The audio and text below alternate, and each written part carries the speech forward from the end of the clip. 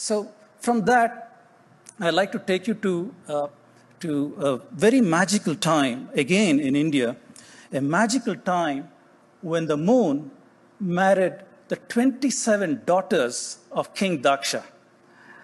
Well, if you're the moon and you lived in those times, you could get away with polygamy, but don't try it today. So the story goes that each day the moon would visit one of his wives. However, his father-in-law, King Daksha, got word that the moon favors one of his wives called Rohini much more than the other wives. And he was furious with his son-in-law. How could he treat his daughters not equally? So he was furious with him. And so he cursed his son-in-law, but then the moon managed to go and plead with the god Mahadeva, and he got a boon from him, and as a result of which, he was condemned to a life of waxing and waning. Now, this enchanting story has encoded both complex as well as simple astronomical facts. Let me explain. The ancient Indians had observed that each day the moon rises in the east at a different time, and therefore against a different backdrop of the skies and stars. They also observed that it took approximately 27 days for the moon to return to the same backdrop of the sky and stars. So they decided to divide the 360-degree sphere into 27 sections. Now, it's not enough to just divide it into sections. You also need to be able to recognize these sections. So what they did is they decided to, they looked for the brightest stars in each of these sections, and they named each of those stars for one of the wives of the moons. These were the nakshatras. Nakshatras are loosely translated as the lunar mansions. So the 27 nakshatra model is exactly that. So see, this is a very, very powerful mnemonic that the ancients evolved, where using the mnemonics of the moon's wife's name, they could come out and look at the night sky and recognize the principal stars in it, as well as associate them with the phases of the moon, and thus mark the passage of time. This mechanism of passage of time has been used in India for an exceedingly long period of time, even to present times when you mark the occurrence of festivals using such a lunar calendar. So we are no closer to addressing the story of why did the moon favor Rohini? And I'd like to come to that. The ancients had observed that in its path over the ecliptic is the imaginary line from the east to the west, across which celestial bodies like the moon, the sun, and the constellations go. They had noticed that when the moon goes across ecliptic, sometimes it covers a principal star, and sometimes it just comes close but does not cover a principal star. So there is a technical name for this. It is called a lunar occultation.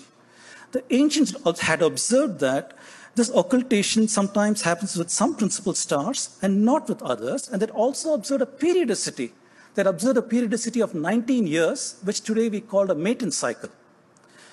So it turns out that today with our studies, we know that if a principal star is located between 4 degrees and 6 degrees from the ecliptic, then it experiences a cluster of lunar occultations over a 4-year period, which repeats all over after 19 years. If the principal star is located greater than 6 degrees from the ecliptic, then it does not experience any occultation. I know that sounds very technical, but really speaking, these are very simple observational things that you can do. If you read a star almanac, or if you read an astronomy magazine and get to know about an impending lunar occultation, all you need to do is go out at the appointed time, look at the night sky, and you can make a naked eye observation of some of this phenomena. Or if you want a closer look, literally, you could use a binoculars or a telescope. Or if you're so impatient, you could use a planetarium software in your computer and quickly simulate this phenomena. So I did all of these things to try and understand this Indian story of why did the moon favor nakshatra Rohini over all the other nakshatras? Well, it turns out that Rohini is the star that in Arabic is called Aldebaran. So today we know them by the familiar name Aldebaran.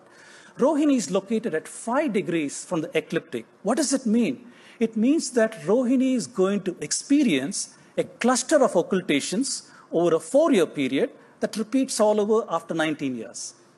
Well, I counted in the latest clusters from 2015, ending this year in 2018, I counted 49 occultations of Aldebaran or Rohini with the moon. This is far greater than the number of occultations that the moon has had with any other nakshatra or principal stars. Not only had the ancients observed the phenomena of occultation, not only had they also looked at the frequency and called out how often each is occulted, they had also noticed that Rohini was occulted the most and preserved that observational wisdom in an easy-to-remember story of the moon and his wives and how he loved Rohini more than the others.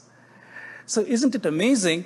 Such a simple, complex astronomical phenomena encoded in a simple idiom that is unfortunately easily dismissed as a silly myth.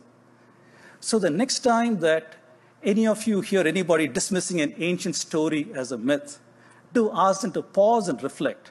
They could be spurning millennia of wisdom that is encoded in the story. Thank you for listening to my stories.